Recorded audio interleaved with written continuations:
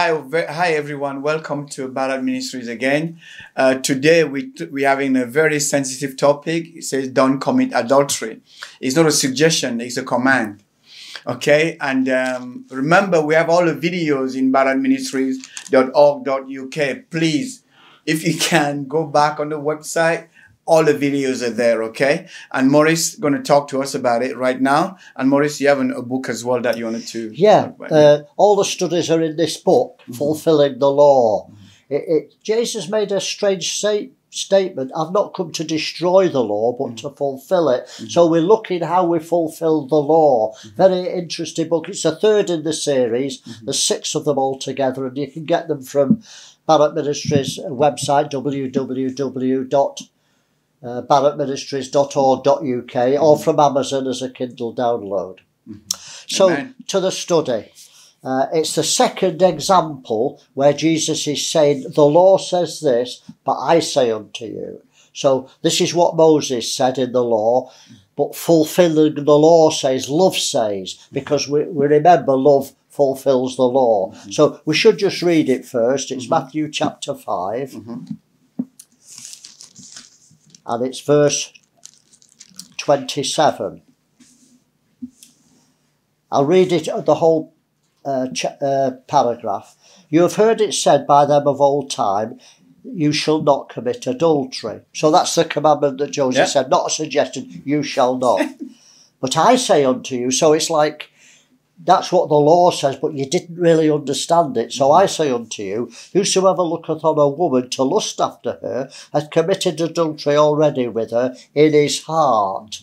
He's not done it physically. It's not the same. You can't be condemned and stoned to death for committing adultery in your heart, only when it's manifest. But he says it's the roots. And if your right eye offend thee, pluck it out and cast it from thee, for it's profitable for thee that one of thy members should perish, and not that thy whole body should be cast into hell.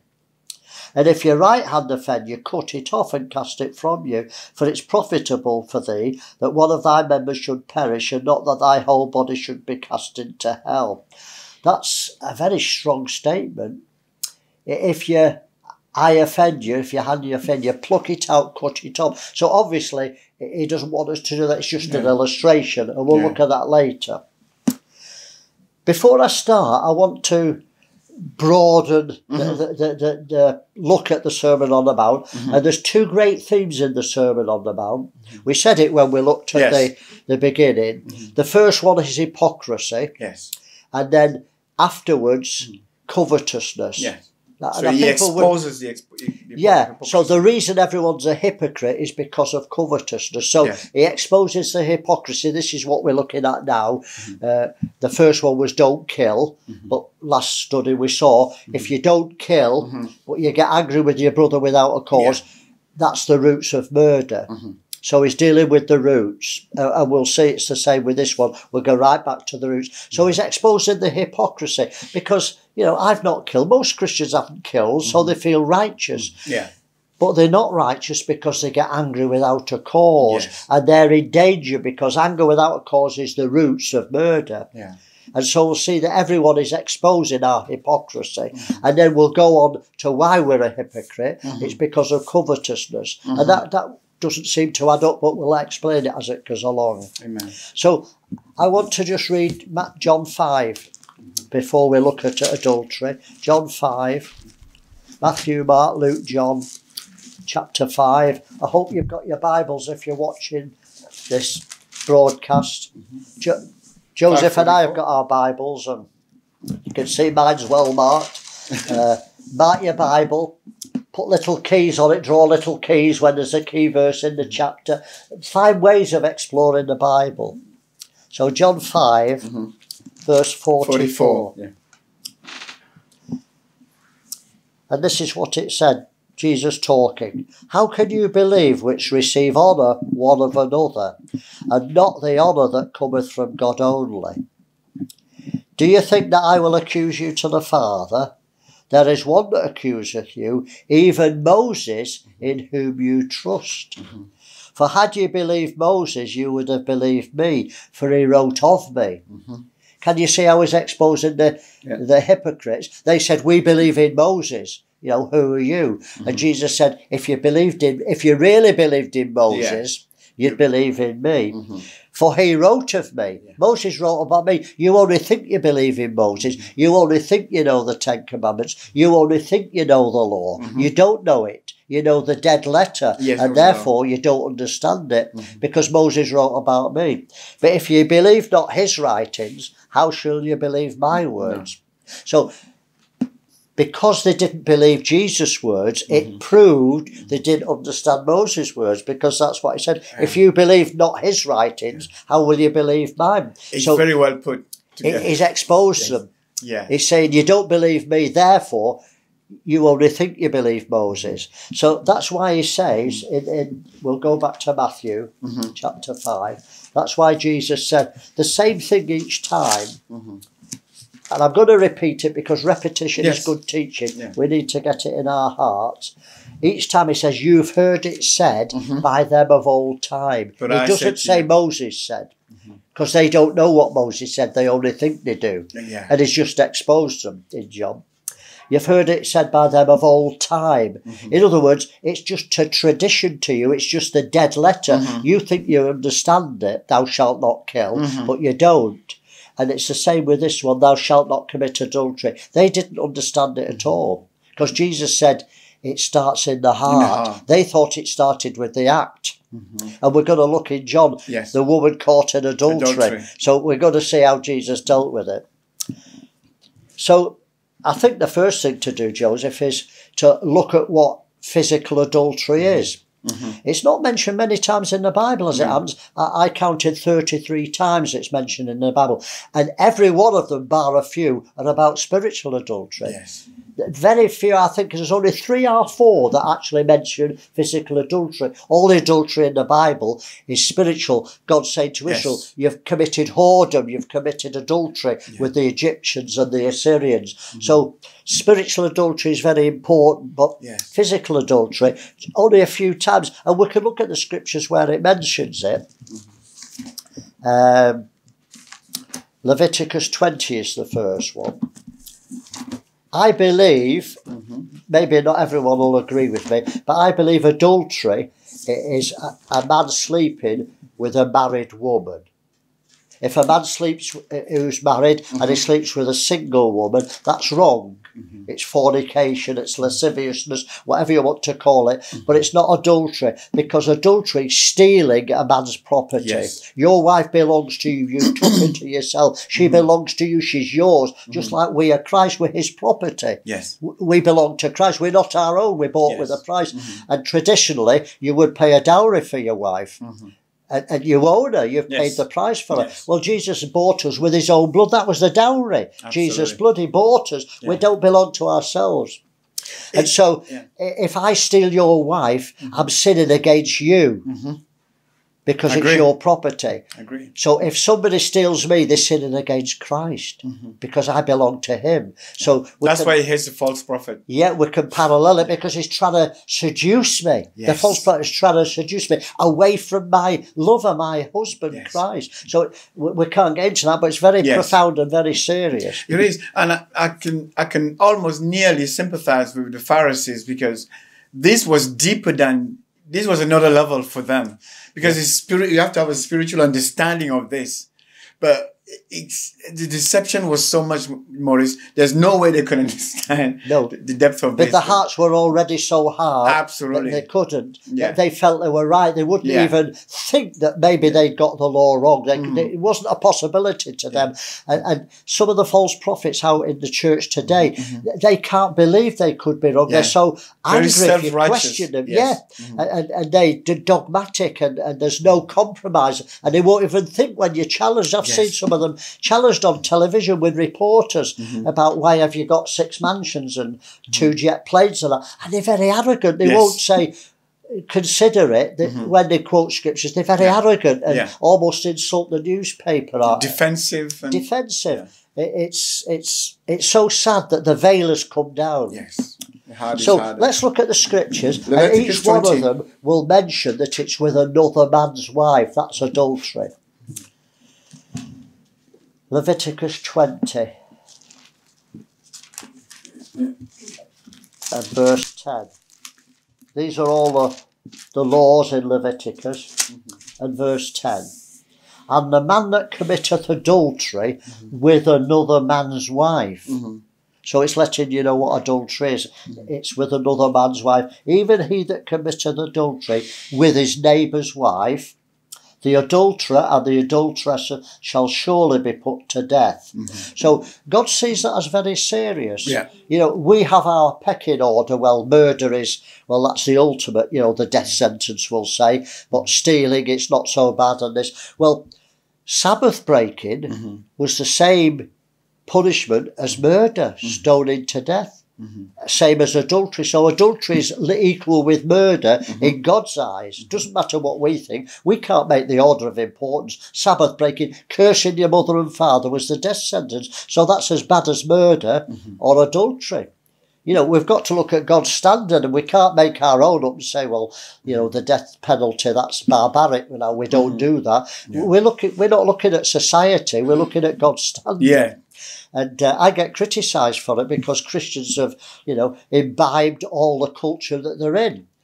You know, in John Wesley's day, 200 years ago, every Christian believed in capital punishment. Every Christian, without exception, they believed in capital punishment. Of course, that's in the Bible. Now, because culture's changed, nearly every Christian doesn't believe in capital punishment. And they believe the Bible is out of date. Yeah, so either, they wouldn't say so, but that's what they're saying. Yes. You know, so every culture, the church just... It's sad. Yes. We don't have to follow society. We've got our standard, and it doesn't alter with any culture. For Africa, Asia, China, India, America, the standard's the same. It's not to do with culture. So there's one, Leviticus 20, Deuteronomy 22. These are in the law. Of course, Paul and Jesus taught about adultery, but I'm talking about the law. It's only mentioned these times, and always with a married woman. Deuteronomy 22, verse 22. If a man be found lying with a woman married to a husband, because it tells you later, if a man is found, you know, lying with a woman who's not married, then he has to take her to her father and say, I've humbled your daughter, and he's got to marry her, then he can't leave her. So there's rules for that, but adultery is clearly... a married woman, they both of them shall die, both the man that lay with the woman, so they'll put away evil from Israel. And then Jeremiah 29, and he's criticising Israel. I'll just jump in, verse 23. Because they have committed villainy in Israel, and have committed adultery with their neighbours' wives. So it's letting you know that adultery is with your neighbour or another married woman. And I've spoken lying words in my name. So it's just one of the sins of Israel. And then Ezekiel, chapter 16. Now this is an interesting chapter because it's talking about Jerusalem. Yeah. As though it's a person, as though Jerusalem is a woman. I remember this was an eye-opener for me. Yeah, and just like the conception of... Yeah, this Saturday I'm going to preach on, I'm doing a series, The Parables and Hard Sayings of Jesus. And this Saturday I'm going to film Jerusalem, Jerusalem, the Hard Sayings of Jesus. And I'm looking at this chapter where, you know, God personifies a city. It was time for love and everything. And says, you've kill the prophets. How can a city kill a prophet? It's the people. And yet he's accusing Jerusalem of killing the prophets, and I sent all the prophets to Jerusalem, but which prophet did he send to Jerusalem? So it's a very interesting study. I hope you'll watch out for it on YouTube. Ezekiel 16, verse 32. And he's just used it as an illustration. He said, you've done this and you've done that. Verse 32, but as a wife that committed adultery, which taketh strangers instead of a husband. So the man is going with a married woman, a wife that committed adultery. So she's a wife, she's married, instead of a husband. So that's adultery. So we know what adultery is now. So Jesus says, thou shalt not commit adultery. That's what the law says. Or you think that's what it says. But I say unto you, so fulfilling the law, love says, whoever looks at a woman to lust after her commits the act in his heart. So I need to say this because, I used to do men's seminars, and so when there's no women about, we could talk about our own problems. Well, I have a problem with lust, and I have a problem with this. And so it's good when men get together because we can pray for one another, help one another. And I found that most men have a problem with temptation. Yes. Well, we're all tempted. Every single man. But it shouldn't be a problem. Because they thought the temptation was sin. So if they look at a woman and they have a thought of adultery or sleeping with her, that's not a sin. Because you've no control over your thoughts that come in. You have control over them when they come in. So before the thought comes in, how can you control it? No. But you're looking and it's amazing. You could be thinking about God. You could have just been praying, speaking in tongues, and then you open your eyes and you see a woman, and the thought comes in your head. That you've no control over that. You can't. Yeah. What you can do is bring every thought into captivity and say, I'm not having that. I'm not going there. Yeah. That's not sin. The temptation isn't sin. Otherwise, Jesus sinned. Yeah. Because he was tempted. Yes. In every point like as us. Okay. So he must have been tempted with lust, with stealing, with murder. If he's tempted in every point as us, every thought must have gone into Jesus' head. But he brought every thought into captivity to the obedience of Christ. So it wasn't sin. It's when it goes from the head to the heart. It says you've committed it in your heart, not in your head. So when I get the thought, adultery, and I think, no, I'm not having that. I've got a wife, I love her, I don't want to do that. That's not a sin. The sin is when it goes in my heart and I'm thinking, how can I get her on her own? How can I? And I'm now looking through her clothes and imagining the act. Then now sin. It's conceiving in my heart. And that's dangerous. I've not committed adultery even still, but it's like Jesus said, you're in danger of the judgment. You started the process. The process starts with the thought in your head. And if you deal with it there, it's not a sin. But if it drops to the heart and now you're dwelling on it and imagining and you're planning it and you're planning it, it's sin in the heart. That's the root of it.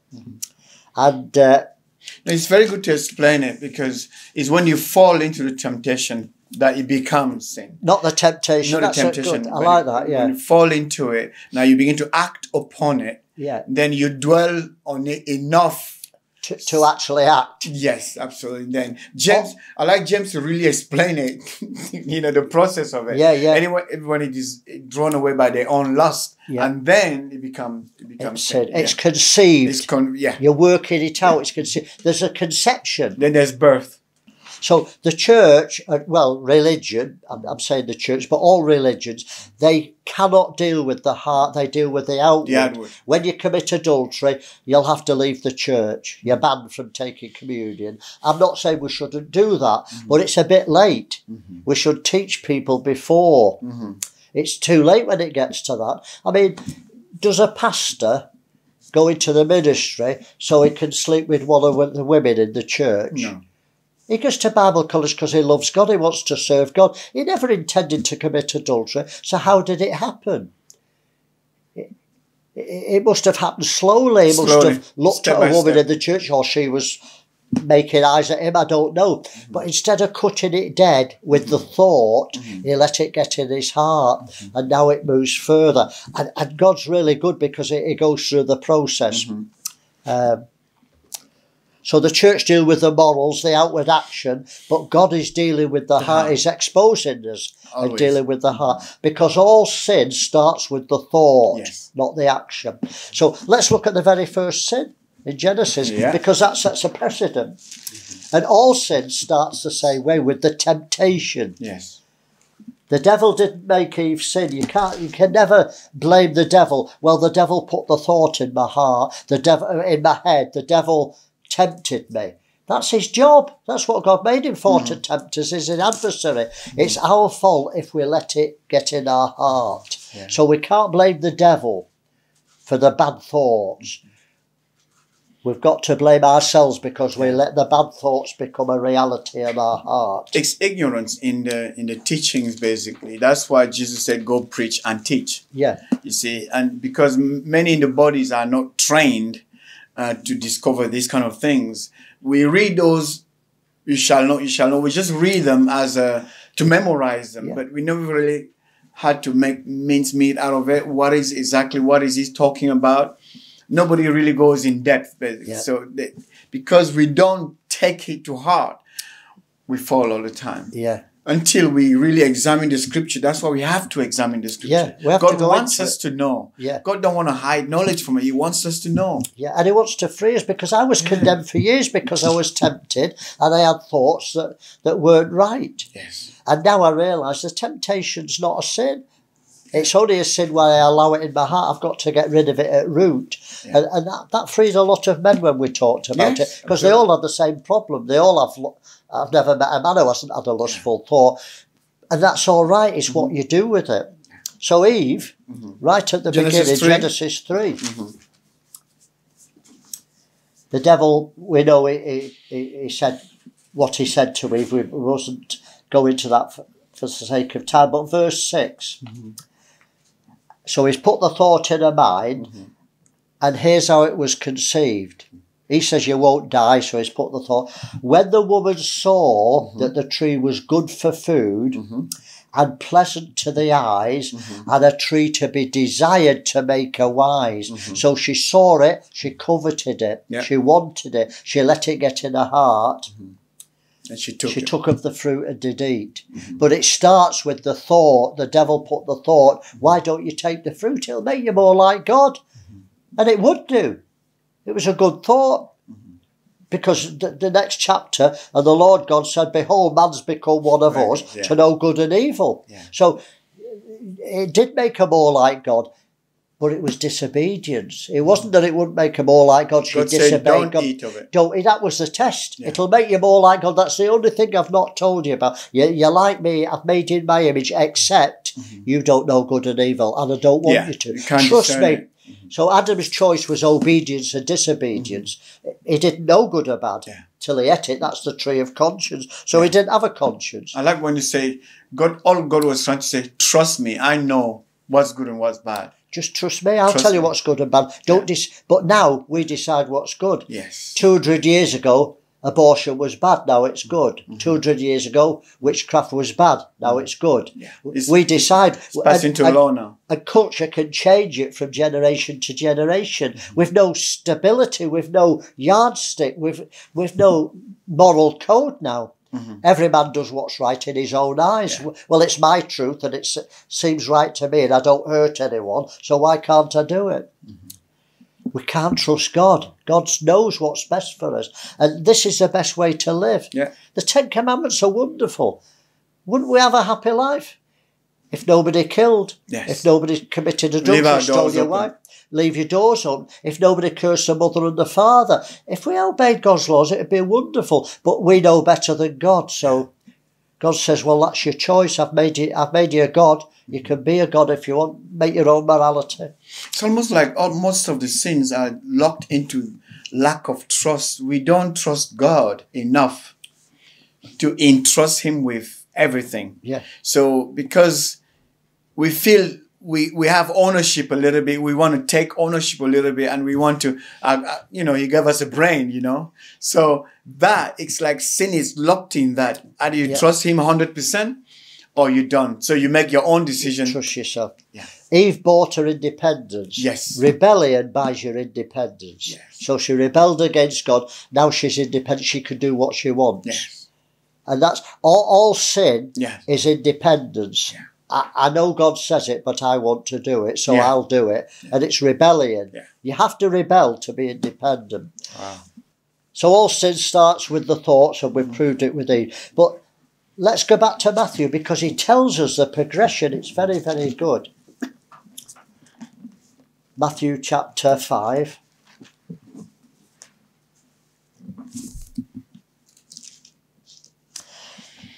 So if you look at a woman, that's the temptation, you get the thought. But what happens if you let it get in your heart? Then you want to get close to the person. You see a woman across the room and you have the thought and you think, no, I'm going to the toilet. I'm not even going to look at that woman because I've had a wrong thought. You've dealt with it. Yeah. But if you don't and you deal with it, then I'll go and introduce myself. Oh, hello, dear. What's your name? And then, so it's taught. And the first thing you do is touch. Are you all right, love? Yeah. You want to, so that Jesus said, if your right hand offend you. Yeah. Because that's how it starts. You can't commit adultery without touch. It's impossible. You can't commit adultery if you're social distancing. Nobody can commit adultery. It's safe, isn't it? If we social distance, nobody can commit adultery. But to commit adultery, you've got to get intimate, get close. So it starts with the touch. So Jesus says, if your right hand offend you, if you're going to touch the woman, even just a gentle pat, not touch it, sensitive parts of the body, just touch, hey, all right, love, cut it off. That's how ruthless God says, cut it off and cast it from you, pick it up and throw it away. That's how desperate he is. The problem is, when I cut that hand off, I've got another hand, I've got my left hand. Yeah, to touch. so we've got a problem here, we'll look at this in a minute. Yeah, so deal with the heart. Sorry, I've jumped one. It's the first one. So keep that in mind. The first one is if your right eye offend you. So before you touch, you look. Eyes. Yeah. So you look and you, instead of turning away, you keep looking. Yeah. So he said, if your right eye offend you, pluck it out. Get a hold of your eye. You can pluck your own eye out if you've got enough courage. Yeah. You can get it and pluck it out and cast it from you. That's how ruthless God's saying. Rather than commit adultery, it's better to go to heaven with one eye than to go to the lake of fire with two eyes. And what happens if you don't deal with the look? Then you move closer and touch, and we've dealt with that. And of course, after the touch, then you commit the act. So look away, or look, then linger. When you linger, you plan, then you're lost. Yeah, and then you want to touch. Yes. So if you deal with the eye and walk away, you'll never have to bother with the hand, will you? Yeah. And if you don't deal with the hand, once you touch, it sets on fire something, doesn't it? Amen. So, how many people have fallen for that? Not dealing with the thought or the eye and the look. Well, let's switch off a minute and look at an example, because Jesus actually deals with somebody who's committed adultery. Yeah. And I think that all the preaching I've heard on it, I think they get it wrong. Because they say God forgave her. She committed adultery and God forgave her. Yeah. It never says God forgave her. No more. Let's John? John. John chapter 8. I don't think anyone can disagree with me when I explain it. They've just not looked at it deep enough. As Joseph said, you can't just read it and make your own conclusion and say, God forgave her because he nobbled the witnesses up. So let's look at it. John 8, verse 3. And the scribes and the Pharisees brought unto him. This was in the temple. So let me read from verse 1. Jesus went to the Mount of Olives. Early in the morning, he came again unto the temple. So he's actually in God's house in the temple. So that's like the church, isn't it? And he sat down and taught them. And the scribes and Pharisees brought unto him a woman taken in adultery. So they'd caught her in adultery. Yeah. So I'm going to accept that she committed adultery. It doesn't say they were lying. So let's believe that. And set her in the midst. And they said to him, Master, this woman was taken in adultery in the very act. So it wasn't hearsay. Yeah. We saw her go into the house. Yeah. Somebody has actually caught them in bed. We've caught them in the very act. So it's not hearsay. So let's accept that's true. And now they're trying to catch him with the law. So this is really good, because Moses said, now Moses in the law commanded us, not suggested, commanded us, that such should be stoned. What do you say? They wanted to see if he would break Moses' law. Would Jesus break Moses' law? Never. Why would he break his father's law? It was God's law. It was not Moses' law, it was God's law. Why would he break his father's law? How could he forgive her and not stone her? The Moses' law said she should be stoned. Well, Jesus wouldn't go against that. This, they said, tempted him, that they might have to accuse him. But Jesus stooped down with his finger and wrote on the ground as though he heard them not. We'd say he's playing a deafened. Yes, yeah. You know, he's pretending he hasn't heard them. Now, I've heard preachers say, when he was writing on the ground, he was writing all their sins. Yeah. Well, it could have been. We don't know. I prefer to think he was doodling, because that's what I do. You know, when somebody's on the phone, oh, Brother Barrett, I've got this problem, and I've heard it 1,000 times before, and it's going on for half an hour, so, and I'm drawing little matchstick men on my thing, and I'm writing my signature, practising it, and I'm doodling. In other words, I'm not interested. You don't. And every now and again I say, yeah, and I grunt and say, amen, sister. But really, it's wearing me out, and I'm doodling. And I think Jesus was saying, look, I'm not interested. I'm, you know, leave me alone. I'm not interested. Why wasn't he interested? They're quoting Moses' law. So they know the law. Why are they asking Jesus? Moses said, do this. Do they expect Jesus to say Moses was wrong? Yeah. Oh, well, Moses was wrong, and now I've come, it's different. No, of course Jesus will uphold Moses' law. So he's saying, get on with it, it's all right. And the proof of it is, to me, is when they kept asking him. So when they continued asking him, they wouldn't come on, Jesus, tell us, what do you think? You've not told us yet, what do you think? Moses said this. Come on, Jesus, give us your opinion. Yeah, I never seen that they continued asking. He didn't want to answer. Yeah. In other words, you know Moses' law, why don't you stone her? Why have you bringing her to me? See, that's it. They why continued. haven't you stoned her? Why are you bringing to me? I'm not the high priest. Obviously, they tried to trap him, basically. They're trying to trap him, you see. So they kept asking. So when they continued asking him, he lifted up himself and said unto them, he that is without sin among you, let him cast the first stone. He didn't say, don't stone her. He says, get on with it. Yeah, go ahead. So that little red letter in my Bible, he that is among you, let him cast the first stone. We need to know Moses' law. So if you don't know Moses' law, I'll tell you. Yeah. It says when somebody has committed an act worthy of death, adultery, murder, then they have to be stoned. But nobody can stone them until the witnesses pick up the first stone. So if I've caught you in the very act of adultery, I take you before the priest, and you know, and it's got to be two witnesses. One witness can't condemn anyone to death. It's got to be in the mouth of two or three witnesses. Yeah. So two is the minimum number who's actually witnessed it. I saw him kill the woman. We were both there. We saw them commit adultery.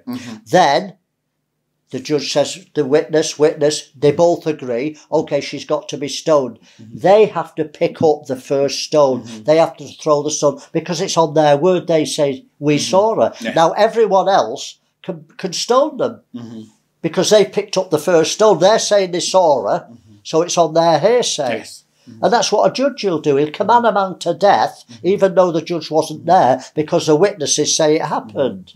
So if the witnesses collaborate and they agree, the judge, who doesn't even know, will pass the sentence. So because God is fair, he says, you know, you cast the first stone if you saw it. This is so good, Maurice. I just want to let people know that whenever they see Jesus saying something like that, go back in the Old Testament, you will find Deuteronomy 17:7 will explain it. Remember, this is the word of God, and Jesus came to fulfill the scriptures. So we will always go back in the Old Testament. And this is just a good thing, because instead of reading it passively, go back and just study a little bit. Then you will notice that Jesus is not just making something up. No. And because obviously Christians just think that, oh, well, cast the first stone. Yeah. But he's actually quoting the law of Moses to them. Absolutely. And they know the law. So why couldn't they pick up the first stone? Because the Pharisees hadn't caught her in the act. Do you think a Pharisee would go and hide behind a curtain to watch two people making love and then jump out They and say, normally wouldn't do that. No, they'd send the servants. They wouldn't do that. They're above that. I wouldn't watch a sex act. No, that's pornography. Too holy, yeah. Too hot. They're too holy. So they say to the servants, look, we know that woman commits adultery. Yeah. Go and catch her in the act. And then they drag her, the woman, and say to Jesus, when Jesus quoted the law, you will, without sin, cast the first. In other words, if your conscience is free, if you saw her, you stone her. So actually Jesus said, go ahead. Moses' law, go ahead, stone her. If your conscience is free, if you're the ones that are witnesses, stone her. Yeah. And he said, and he again wrote on the ground and said, I'll leave it to you. Nothing to do with me, I'm doodling. Get on with it. So he didn't say don't stone her. No. And again he stooped on the ground. And when they heard it, being convicted by their own conscience, they knew the law. Yes. They went out but one by one, beginning at the eldest, even to the last. And Jesus was left alone with the woman standing in the midst. When Jesus had lifted up himself and saw none but the woman, he said unto her, this is very important, where are now thine accusers? Has no man condemned you? If there's no witnesses, you can't be condemned. The witnesses have gone out. He said, where's the accuser? Has no one condemned you? In other words, he wasn't condoning her, and he wasn't saying, he said, stone her, that's the law, get on with it. But they didn't, because they were only saying it to tempt him, they hadn't seen it. So he said, has nobody condemned you? No, Lord. He says, neither do I. He had no choice. How could Jesus condemn her without witnesses? You see, he was executing the exact law of Moses, the mouth of 2 or 3 witnesses. There was no witnesses. Where's the accusers? Well, if there's no, if I go to court accused of murder, and somebody nobbles the witnesses and say, if you go witness against it, you saw the murder, we'll kill your children or something terrible, and they don't turn up at court, the man goes free. There's no witnesses. It's amazing, isn't it? How can you condemn a man without witnesses? So Jesus, he wasn't letting her off. He had no choice. He couldn't condemn her because there was no witnesses. And what he said, neither do I condemn thee, go and sin no more. He accepted she committed adultery. And what he was saying is, you've been let off. There's no witnesses. I know you've done it. You've got a chance now. Go and sin no more. Live a clean life now. So we need to mention here, Joseph, that even if Jesus had forgiven her, the punishment still stands. If I'm a Christian, I'm challenging you now, in case you think Jesus forgave her. He may have done. He didn't in this instance, but if he had forgiven her, the death sentence would still stand. If I committed murder as a Christian, and I said, what have I done? Oh, and I asked the family, will you forgive me? I say to God, will you forgive me? And God forgives me. God will always forgive me, whatever I do. Would people say, oh, he doesn't have to go to prison, then God's forgiven him? No, you still serve the sentence. I've got to serve the sentence. You see, so there's consequences of the sin. So forgiveness is different. Mercy, we've looked at it. Mercy is saying you don't have to have the sentence. And God could do that. But normally, you'd be forgiven but still suffer the consequences. So maybe that's interesting. Maybe you've seen it in a different light. Maybe you agree or disagree. But I think that's quite powerful that Jesus didn't go against Moses' law. He actually quoted it to them and convicted them. He reinforces them, and then he goes to the root of them, what he really meant. In this case, you know how I always met people saying, some sort of woman trying to defend, saying, what was the man who was in the very act with her? What about that man? That's a good point. It said that both of them must be stoned to death. But we can forget that.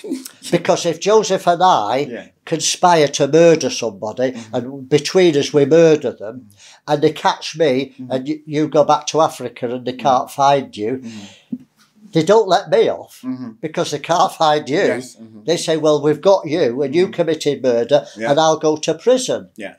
So you should have been there, but because you wasn't, you don't let them. So you don't let the woman off because the man's not and there. she didn't deny it either. She didn't deny it. No. Yeah. And Jesus said, sin no more. So everyone knew it must have been a common thing. She must have known she was a loose woman. Yeah. So, it's not like now in Manchester where there's 2.5 million people. Yeah. There were little villages and people knew everyone's business. Yes. Amen. That's so. All right, well, let's go back to Matthew. And I want to look at that illustration that Jesus gave. Because I said, well, obviously, Jesus doesn't want you to pull your eye out or cut your hand off. But I'm going to shock you and say he does. Let's read it, and I'll challenge you. Matthew 5. But hear me out. Don't switch off because I've said that. Hear me out. You'll have to agree with me. Jesus says this, if your right eye offend you, so you can't stop lusting. You're watching pornography and committing adultery in your heart. Yeah. If you watch pornography, you're committing sexual acts in your heart, aren't you? Otherwise, when something flashes on your screen on the computer and you haven't put it there and it's some sex act, you say, turn that off quick. But if you're watching it, you're committing those acts in your heart. Fornication in your heart, yeah. Yeah, whatever act it is, bestiality, anything, you're doing it in your heart. If you watch it, if you turn it off, that's great. That you were just tempted. So if your right eye offend thee, pluck it out, cast it from thee. This is the challenge. Jesus said it's profitable. It's a good deal. It's profitable that one of your members should perish and not that your whole body should be cast into hell. So is it an illustration or is it true? Well, I'll ask you. Would you rather go to heaven with one eye and one ear and one leg, or go to the lake of fire for eternity with the whole body? I'd say no. Whatever price I pay, I couldn't bear to be in the lake of fire. I'd rather go to the lake of fire with one eye, heaven with one eye, than go to the. So it is profitable. And yes, hand. Would you rather go to heaven with one hand or go to the lake of fire with two? It's a non-starter. We can't. No Christian can argue against that. It would be profitable. Does he want me to do it? No. That's the ultimate. No. But if I did it and saved my soul, it'd be a good deal. So what he's saying is, you don't have to wait till you get to that. Don't wait till you get to that stage where you've got to pluck your eye out. Deal with it. Deal with it. So I say, because when I pluck my eye out, and I think, I've dealt with that, I can lust with the other eye. When I cut my hand off, I've got another hand. So, it's true. Yeah. You'd have to cut two hands off. You'd have to blind yourself and cut your hands off. Yes. And then you could still imagine what you'd seen in your heart. Yeah. So he's saying, don't let it get to that. Deal with the roots. It's always about the roots, like with murder. Don't wait till you've got a knife in your hand waiting outside the man's house till he comes out to kill him. Deal with the anger. I remember you saying a while back that, you can heal somebody who's been on a wheelchair and then now he can walk to go see. Before he used to just think about it, but he couldn't go there. Yeah. But now you heal him. You could. He runs now to go see him, basically. Because so sometimes being in a wheelchair helps you because you can't do it. It's a funny thing. We have to deal with the heart, absolutely. Yeah, so it's a deal with the heart. So what I say, dealing, because it starts with the thought, then the eyes. Yeah. So if the TV offends you, and you can't stop watching pornography when your wife's gone to bed and you stay up watching the sex channels, don't rip your eye out, kick the television out. So deal with it. You don't keep your eyes and kick the television out. If the newspaper offends you, I cancel the newspaper because, 40 years ago, I wouldn't turn to page 3 immediately, but I know when I looked at it, there's a topless woman, I would dwell there for a little bit, you know. And then say, oh, I only get that newspaper for the crossword. And I think, oh, deceived. Get a crossword book with 100 crosswords in them. Yeah. You know, I only get the newspaper for the sport. I always go to the back of the paper page, first. Yeah, but it works its way forward to page 3. So, you know, I understand that I'm a man, so I know how men think. Oh, because yeah. I think the same. I've had to change, but, you know, every man thinks the same. And I'm sure women have their own problems. I know how men think because I'm a man. And I know how to deal with it. So I cancelled the newspaper just because I was watching stuff that wasn't profitable. I mean... Gradually, you can do it gradually, basically. How many murders do you need to read about? Because you're always the newspapers are not how this good and that good. It's what MPs run away with his secretary, which pop star has done this, and it's all debauchery. And we like to read it. Who's been raped? I used to read about the rape and hope that they'd put the details in. Because it feeds something in you. Role-playing.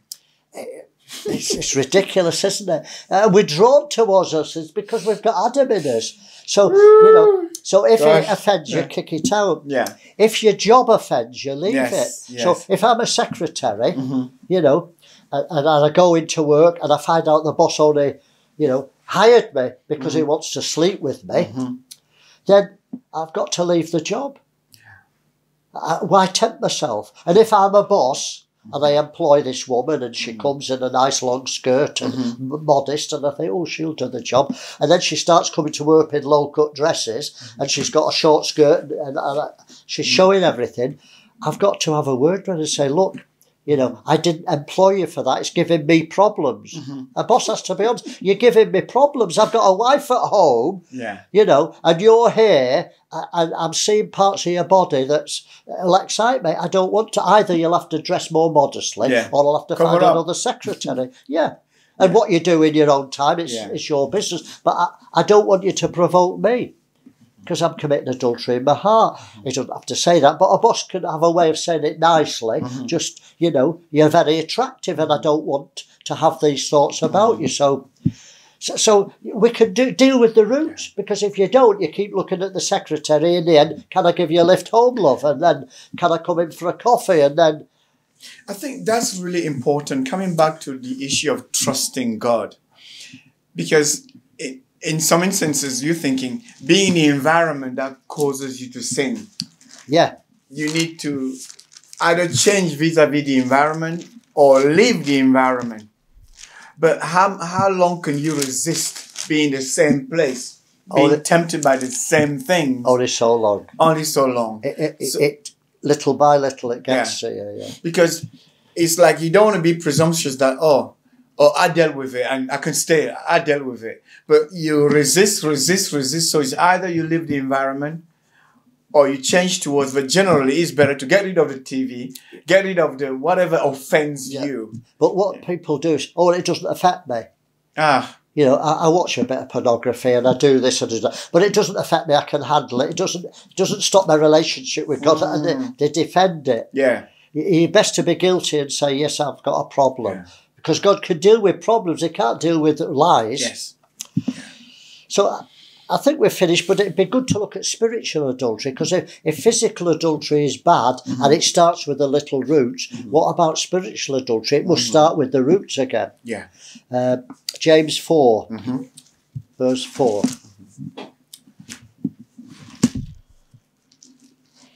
And this is what it says, verse 4. You adulterers and adulteresses, but it's not talking about physical adultery. Don't you know the friendship of the world is enmity with God? Whosoever therefore will be a friend of the world is the enemy of God. So he calls love of the world spiritual adultery. So how many Christians love the world? They love the politics, they love the fashion, they love the culture, they love the entertainment. That's the world. And they argue about politics a lot these days. All that's in the world, the lust of the flesh, the lust of the eyes, the pride of life. You know, it's not of the Father. So what's adultery? When I have a wife and I say I love her, but Friday night I have another woman and I go and sleep with her and tell her I love her. That's adultery. So spiritual adultery is when I say I'm married to Christ. I'm the family of God. You know, and we go to church, oh God, I love you. Bow our heads before you. We worship God. Then we leave the church and we have our other love and we love the world. We go home and watch a film that's dubious. We go home and prove that we love the world. You know, we can't wait for the meeting to finish because the football's on. It's on at 10 o'clock. I hope the pastor doesn't take too long with the prayer meeting because United are playing at 9:30. And so, you know, I've been in America where the pastors have finished the meeting early deliberately and told me we're finishing at 8:30 because of the baseball. They love the world. It's spiritual adultery. How can I say I love my wife and I've got another woman? And I'm buying her presents and stroking her hair. And how can I say I love my wife? It's adultery. So spiritual adultery is 10 times worse, I believe. So let's conclude. So even with a disciplined life outwardly, I don't steal, I don't murder, I don't commit adultery. We can be committing spiritually adultery in our heart. So with each one, don't wait for the act, deal with the roots. The roots of murder is anger in the heart. Deal with it. When you get the thought, I could kill him, get rid of it, bring it into captivity. Adultery, when I look at a woman and I get those thoughts, that's temptation, that's not sin. Deal with it, bring it into captivity. You'll never have to pluck your eye out. You'll never have to do anything. You're safe. Deal with the roots. Don't wait for the process. Don't let the process of adultery start. Don't let the process of murder start. It's good because you said at the beginning, as we close, you said at the beginning that Jesus bought it as a price. You were saying about a dowry, like, because if we cannot realize that we are the temple. That God lives in us. That should create the fear of God in us, that we don't want to do that. We don't want to offend our husband, Jesus Christ. So it's good for people to understand on the spiritual side. That's how important it is. I think the church has failed the believers because they've not taught them about fear. And fear is a wonderful thing. Fear stops me walking over the cliff when I get to the edge. There's healthy fear. It's a healthy fear. And, you know, I should fear hurting my wife. God forbid I should sleep with another woman. I don't want to. I'm frightened to hurt. I love her too much. Love brings fear. If you love them, you're frightened to hurt them. Children, I better not do that. My dad wouldn't like it. That's a good thing. I fear to hurt my dad. So the fear of the Lord's the beginning of wisdom. It's so necessary.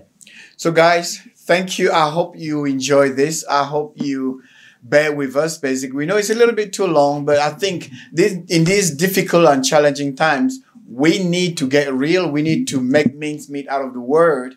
And this, About Ministries, we really give you the opportunity to do that. So please go through the scriptures, check the scriptures with us. Don't believe, like Maurice would say, don't believe what we say. Test it with the scriptures. Amen? Go, Maurice, you want to? Father, we've got through another study and I'm so grateful that we can talk about these things practically. Father, you've put in your word many things. You talk about adultery, you talk about bestiality, you talk about homosexuality. Lord, you don't hide sins from us. You even exposed David, who committed adultery and murder. Lord, it's all there for us if we're honest and we'll look at it. We don't have to hide behind so-called morality and righteousness, Lord. You're dealing with the nitty-gritty. You were on this earth, Father, and you were tempted in all points like as we. You know what it's like to be tempted with all these things, with anger, with lust, with pride, with selfishness. And so you're a good high priest. Because you know about our infirmities. And you're there to plead with us to the Father and say, Father, I've been on that earth. I know what it's like for Maurice. I know what it's like for Joseph. I've been there. I've been a man in flesh and blood. And I thank you, Lord, that you walked this earth in flesh and blood and spoke to adulterers and fornicators and wicked people and hypocrites. You've been there, Father, so you can understand our trials. I just pray you'll Enlighten us, Lord, and help us to see truth so that we can be free from all these taboos and these false morality that the church seemed to have. Help us, Father. Amen. Amen. So, guys, we see you again next week. Don't forget. God bless. Thursday. Very interesting subject next week, and a delicate one, divorce. So I hope you look forward to it. Okay. Thank you.